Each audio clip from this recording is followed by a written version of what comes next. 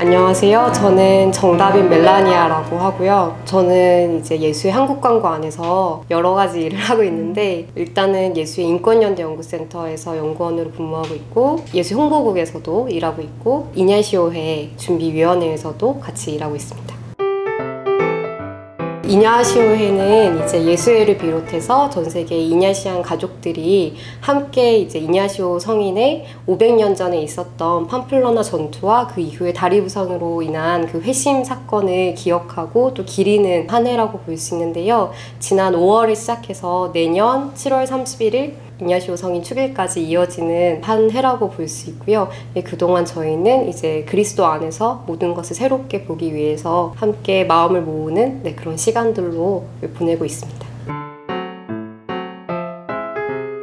이번 이냐시오회를 보내면서 저희 한국 관구뿐만 아니라 전 세계의 다양한 예수의 관구, 지구들이 성인의 회심과 그리고 삶을 기억하고 기리는 다양한 이벤트들을 준비를 했고 또 진행을 하고 있는데, 저희는 그동안 이제 이냐시오 성인의 삶을 물론 저희가 자서전을 통해서나 여러 자료를 통해서 알 수 있지만, 어떻게 하면 조금 더 새로운 시각으로 그 성인의 삶과 회심을 다시 한번 볼 수 있을까 좀 고민을 하다가, 또 어떻게 하면 이렇게 젊은이들에게 더 가닿을 수 있을까 이런 고민들을 하다가 따뜻한 그런 색채로 일러스트 작업을 해보면 여러 가지로 이냐시오회를 보내면서 활용할 수 있지 않을까라는 생각을 하게 돼서, 그동안 또 여러 번 예수회랑 작업을 해오신 또 이정현 아네스 작가님과 함께 이번 작업을 진행하게 되었습니다.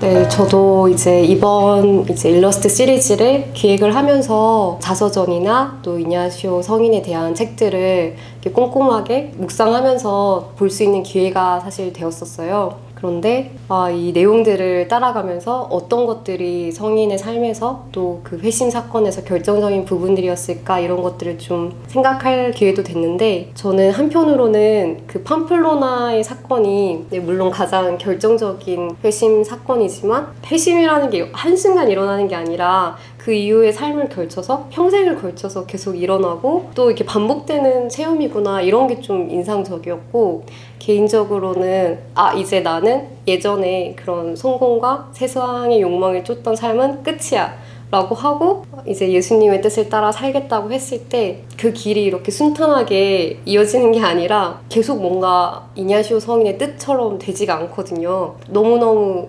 예수님처럼 살고 싶어서 예루살렘에 가고 싶지만 갈 수가 없고, 가서도 여기에 머물 수 없다는 얘기를 듣고 뭔가 잘 일이 그렇게 마음처럼 내 뜻처럼 풀리지가 않는 경험들을 계속 반복하게 되는데, 그때마다 이제 성인께서는 내 뜻과 하느님의 뜻이 다를 수 있구나 라는 그런 이야기들을 하시는데, 저는 그 부분이 참 와닿았어요. 저도 예수님의 뜻을 따라서 살겠다라고, 물론 성인 정도는 아니지만 그런 삶 위에 있음에도 불구하고 이게 내 마음처럼 되지 않는 때가 더 많은 것 같아요. 그래서 세속의 삶, 그리고 회심, 그리고 예수님의 뜻을 따르는 삶, 이렇게 단순하게 이어지는 서사가 아니라 정말 성찰과 회심으로 부르는 초대가 계속해서 반복되고 삶을 걸쳐서 일어난다는 게, 저는 성인의 삶이 어떻게 보면 저희 같은 그런 젊은이들에게 보여주는 그런 교훈 가운데 하나가 아닐까. 그래서 내 뜻처럼 되지 않는 게 삶이지만 또 그 가운데 하느님 뜻이 있다는 거,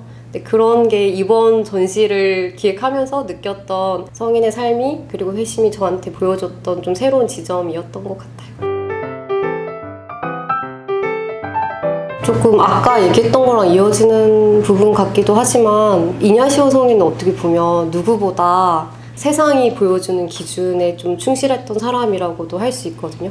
남들한테 인정받는 게 되게 중요했고, 좋아 보이는 것도 중요했고, 멋있게 보이는 것도 중요했고, 그런데 내가 정말 참된 기쁨이 어디 있을까 식별 끝에 새로운 삶을 선택했던 거였는데, 개인적으로는 청년들에게도 라고 말하면 좀 어려울 수도 있지만 저한테는 그 부분이 참 와닿았어요. 어떤 것은 당장은 큰 기쁨을 주는 것처럼 보이지만 실제로는 그렇지 않았고, 영원하고 깊은 기쁨을 주는 길은 다른 곳에 있었다라는 식별이 오늘날을 살아가는 우리에게도 어떤 기쁨이 참된 기쁨이고 또 영원하고 깊은 기쁨일까, 이렇게 고민하고 식별하는데 영감을 주실 수 있지 않을까 라는 생각 해봅니다. 작년부터 이냐시오의 준비위원회 일원으로서 이냐시오의를 준비하면서 저희 팀원들끼리 했던 이야기가 이것도 일로 다가올 수도 있고 이벤트로 지나가 버리는 것처럼 될 수도 있고 그런 고민들이 많았어요. 어떻게 하면 정말 마음에 가닿는 뭔가를 던질 수 있을까? 그러면서 얘기했던 게 단 한 사람이라도 이 이냐시오 성인의 삶과 해심이 좀 진심으로 닿을 수 있는 기회가 된다면 그것으로 우리는 성공이다. 이런 얘기를 나눴었는데요. 저희가 준비한 거니까 그런 감동이 있을 겁니다 라고 자신 있게 말씀을 드려도 될지는 좀 모르겠고 약간 겸손해지지만 한번 오셔서 성인의 길을 한번 조용히 그리고 찬찬히 따라가고 이렇게 기도하고 묵상하는 시간 가져보시면 어떨까 한번 권해드리고 싶고 또 그 안에 새로운 기쁨, 새로운 성찰 있지 않을까 그렇게 말씀드리고 싶습니다. 네, 감사합니다.